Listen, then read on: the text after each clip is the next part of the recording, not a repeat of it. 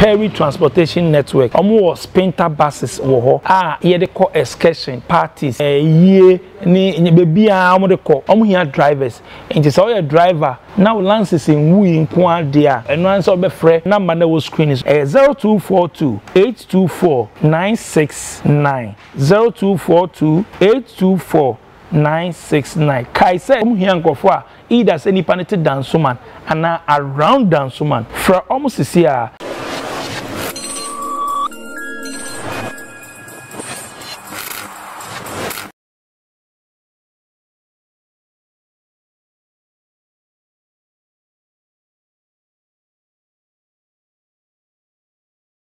Ebusa for mama kwa about SBTV Africa. So nimse ban social issues ni entertainment and sports at SBTV Africa. Daily hustle. Daily hustle. They nimse as usual ni ko focus sa. Ni esu bibi film ni dey bo mu through SBTV Africa. So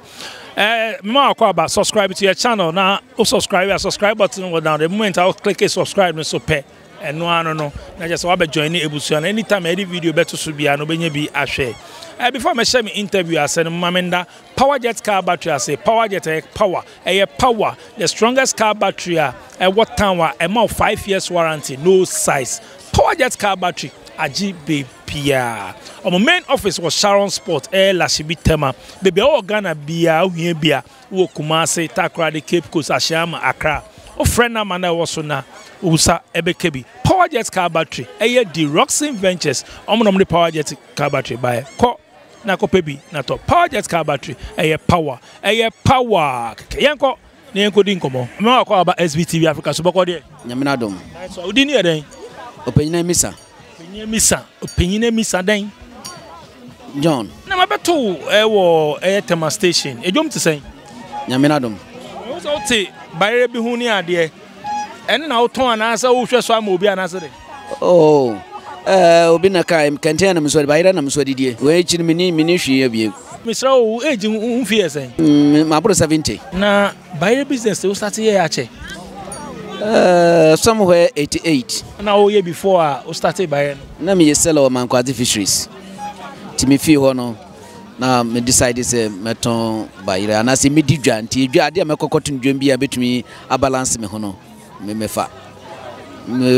bro nkati adie bia makoto dua no mitimi ye ho adwuma from 88 and I started market until now. Yes. That do obi a ufri fa me ye fantini nyamfa ekrofo abro dunko ana abakrampa me sure I can fancy them try na so menka fancy no me 2x4 fancy bi meti ma kakaka na eli twa ho but na de twa de obi a ewo ma aware oh mo ma wa yiremo nti de mo fra no bi kra nyinyi wanya fifi oh my medema sam yashemase from the beginning nti menye ma be ba sana menyo ma but menyo kro no wo sesei so manan so why an sisia why 9 wow 9 first born we di ban abro 50 years na me disco na me de we manso awo nti mi obi asebe medem momodin bo fi momofrase na nche motuma ahwemo secondary school tema 66 67 ni tema ye ko exam ne bai nara early 88 68 na result ne bai nti tema amanfo wore je ho anyi wa abo na muso meje manyi wedem nti bo so muso na baka kire man pass na mugu abadan kran that's all end of my education anko biom school ne di wie but instead the most of the moko SS na manyo bo afuban makasa onam the mabra na mbo enti me bankran mbosu adwuma nti that was the end of my education na the madin so beat me up to now especially moko man kwadi de mi na sam wo GC another city and grade certificate nchobo boa mo kwan bi do me kai somewhere minyimbra was starting Ghana Nautical College. But early 70s nimu na mukora vacant. Mukora no chile mo kita city and girl certificate na GC but minye bintin o manya kwa ho. But so unfortunately say on chilin na mukenya adwuma mankwa de say me fa nautical na mukora mankwa de ho a street jam kwa ship captain. But onam dama brana mobo na manya bintin o ma on na wi na mde te gota yudi. Nti mesra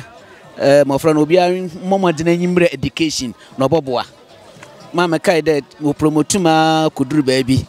Mo promoting letter no no state. Mesara and BBI. We are not catching them there. Or throw the red pen. Throws a letter no uncertificated. On Crono, my home media juman. There's a Sabina, Crata nor Juma, the man has imagined a Madrid Juma. But certificate non counting on my company one regard my Hinibiara. O can be say a bar and basi some yin saying baby and my gun bar and kind. But and kind of buy and chap a Hosuka Caribbean Cabit match your school, Duana.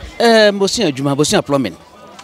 Into Obia Juma, not many bread a moko workers college. But now it's a Kaneshi school no suwa abraka nti manya kwan amentum manye the main no be a man so kwa juma important tinya manya time ma further education no one can bad in the pede in future na ku school nya na bad na pede mi obi ana sabimbo mo hwadzim mo abrabom nti me fi da samtum kwa mo so do a che bia special engineering work nti motum mamaye na unuanum ya he Dear Makwachi.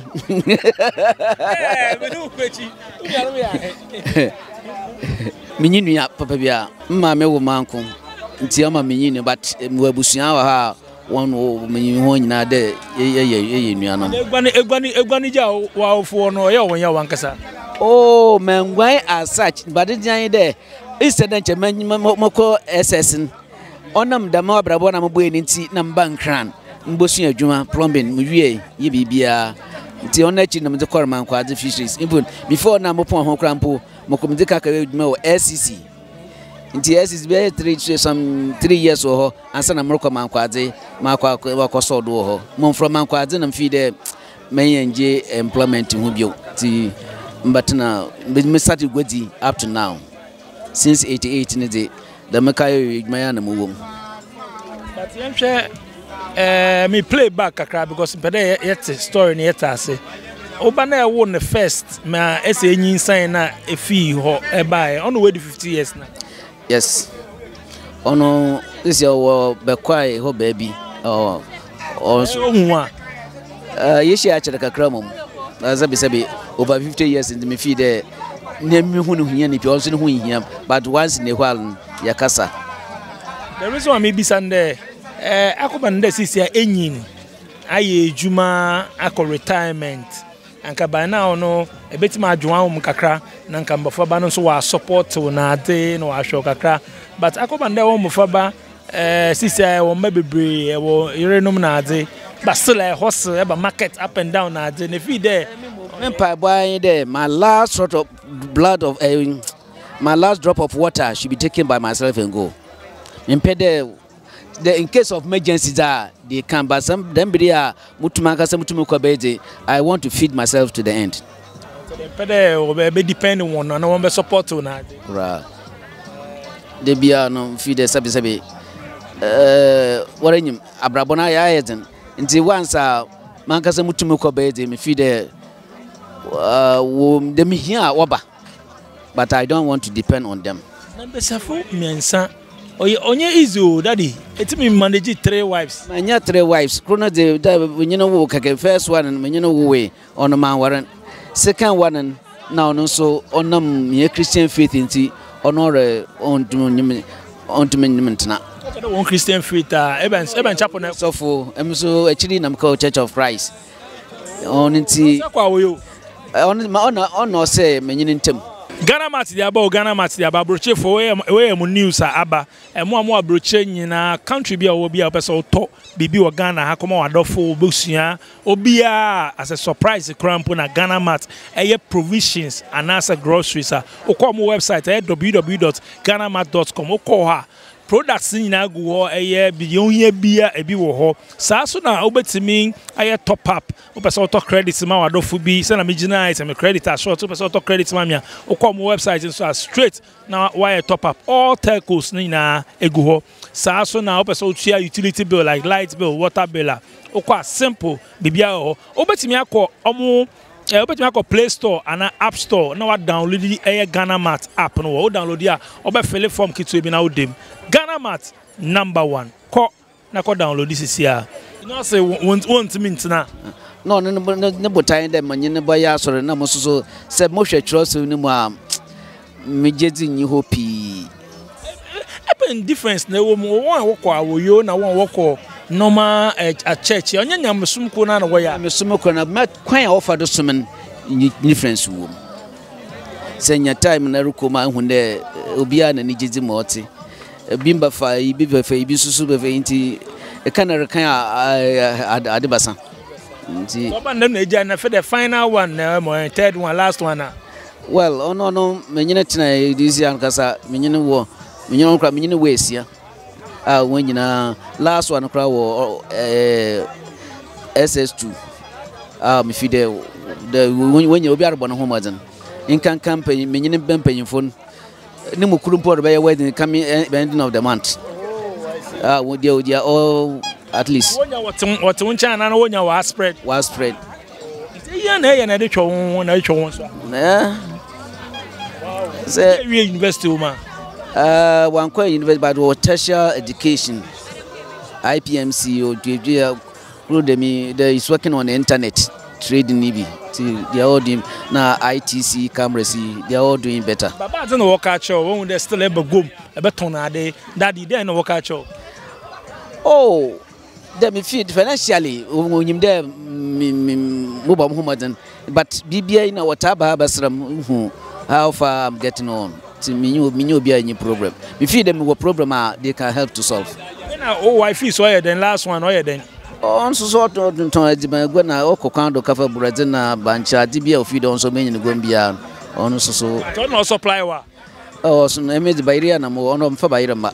bayira no moko to bia moko north na moko kafa bayira no odoso kakra nti ni nyina ko fa yi wo north na dia na wo warehouse o be bia di gua oh say yakwa this is na boy yedin ekwa no ho yedin but oto bi so kra nkran ha bayira na oye full chain north Sunday wono bodu nkanka de some of our bayire na asan nti bodu baby na kwoti na obi o nti mabaka bia but nkra ha de ogu happy nti mabe antumi ya bonwo nti this time na kasa me feel the ha mom ye chen de bokono ho but all the same e ka de foodstuffs na yes sem kakra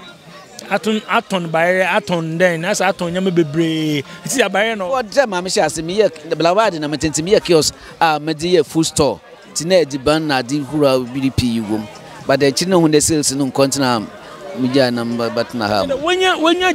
ediban one na den yes and especially during rolling time and a control price na den if you store items now there was also many inconveniences but the debate however it is you have to go in until mama je ediban hu yen young guys here ya be system ina this is here ehunyama den nkofo bebre a wo se wo wie school okra certificate ejuma ni ho wo kroma edin etsi de madina funded oy me je da cover them topic ya ba here artisan fui iwie wo twen adwuma wi as a carpenter o master ba ma so no yin hammer de kwakọ bobra terroring oboto yama nti de bia me ka kire mo froba ne de subject na orient wo school omo modina de on about by employ no ho san employment and the technology we ku employment mano ha yedin nti wadwuma na course na reyen bo modina de by employ na kana de bo hwe adwuma ya anhwa dachi okom bedo san sisi akasa last one de mi we beje or the list bia abram or ye home economics the wachocho nyama pi do catch the adna rusian the most about out or then when the year juma anya dem na wore enye wo certificate nti rebo hwe adwuma ya okombedo Sunday population is growing na adwuma no dey grow chiriche wan kasa employ home meka over 20 years ago ba na ha bia wonton ade but in the look at it na nye dem yaso na obeye it was still growing sama sabi I want to turn ade koi nti adwuma bia reyen bo modern na de bia rusuan bo modern de ba employ ho na da o me down for ko onyi mesi afosam on nti sabe oba na besi mu da wie na se nyinse na wo amama onfa so nyida wo henan nti nyankopon de enna do to ho ma awo nko awarefo nko na warfo nso mpo tie botuma chechire ebe ebe wo ansa na ji yada but onam ni mu na eje kakra wo menti o man pempin sabe you do it anyhow from oto bia sabe ihu oba akoko a if you dey sabe o so no nko ihu oba tuntum o so no nko but as God make it they are all same onti me fira say epia wara tenafom na plan ye na anya dem na say just jump in like that obeda sabe nyima egura na tonsum obafa actually young girls see na young guys here our especially girls see a brain page ma was being some of her boss where you hook up boys see so sorry and one na mbesa for no the man show life me fame out na my advice na feed there then na yen right ye bibi on your right I dey hwe ni oh myself for some na dey moment or to be a moment oba na benyin obehia na wa akọ no baban they solely concentrate on the sexual affairs na sabe e da oba na de mu de wia mo fa so nyi da wa hinan say prepare oba prepare da bo na se wanyin sen wa nkankan or to be a de you a she da krope e she enyi na ada wo so no kaka kire na efe no oba kan do ye but how many times no oba din yin na sabe bible nsusu esikwan de ore ejuma bonyi di nya kwan wonya na ahindim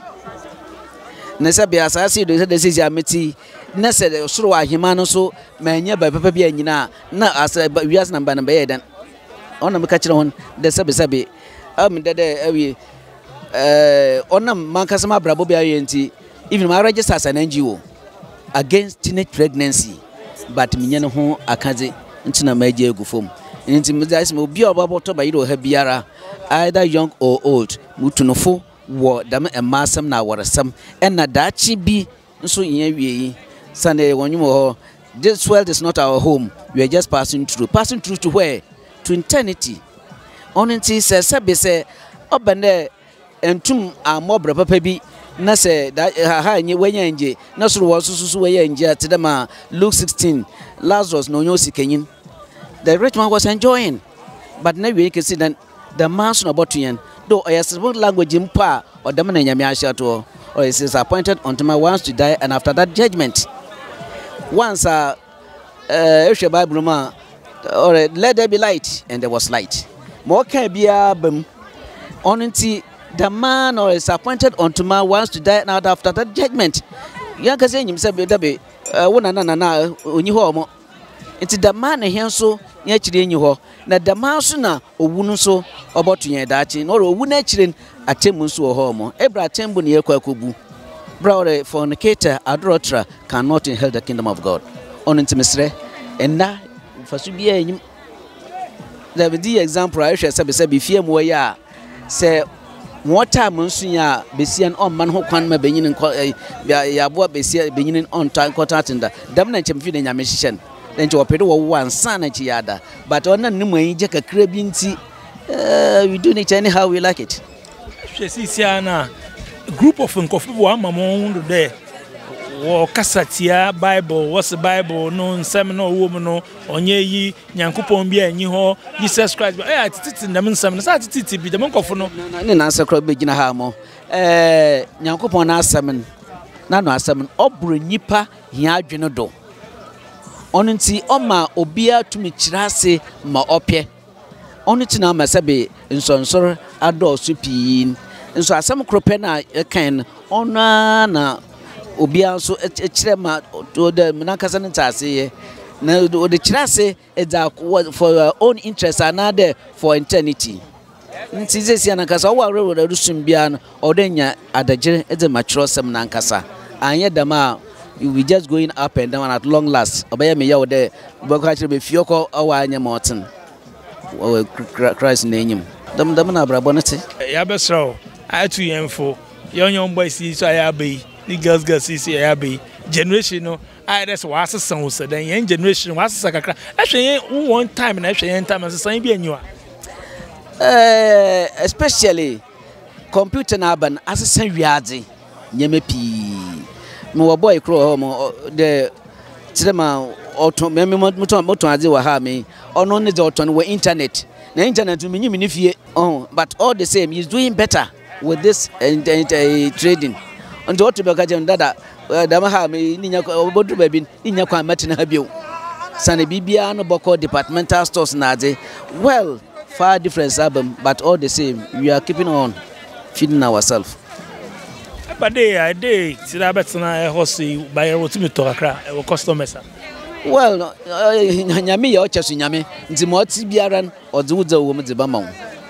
Ono say mo deba mawo epie ono mo wache ma aso do yin nti we don't have any objection. A man for work fix the country obi ka for one. A new apartment be wo. A man from Kaswa kai say just 12 minutes drive from West Hills Mall. Kaswa a man from Ohona Sadan we wo. No agent fee.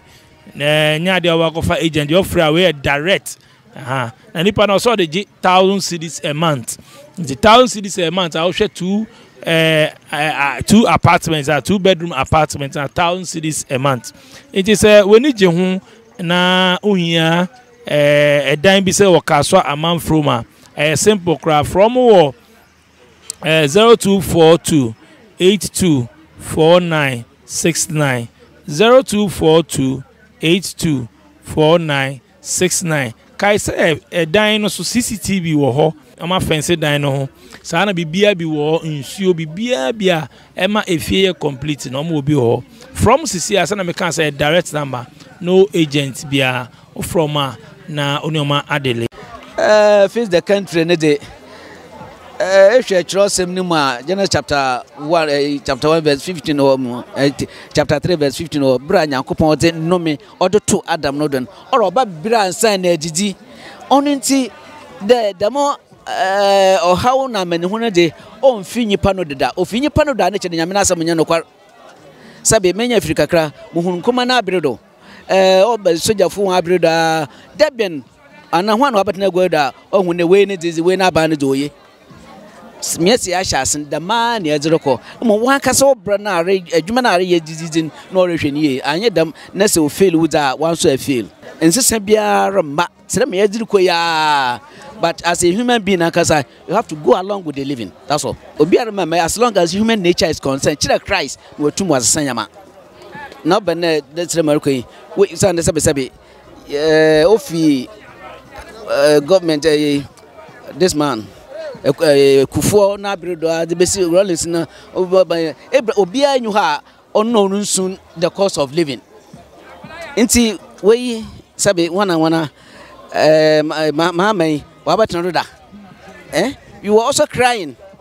man ball e hono kind mutu school fees mutu ayi you light bill the same crying na kaze ni gura ya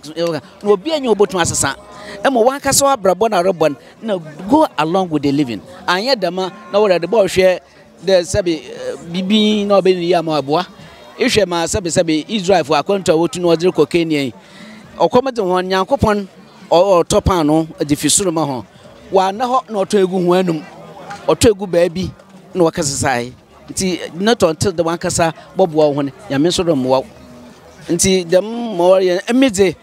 za me da nyame ase de bia me onyama asomadwe za batna so in case of emergency mo for mu to America mu ntum nkobi nti de bongan de obesi bia na asi nti mo record na de I for one de me de sabe edu ka hye no akine bibi nyina you have committed yourself insistent bia ma brabom me de mia na edre ko kapim bra Christ baba ma mo basasa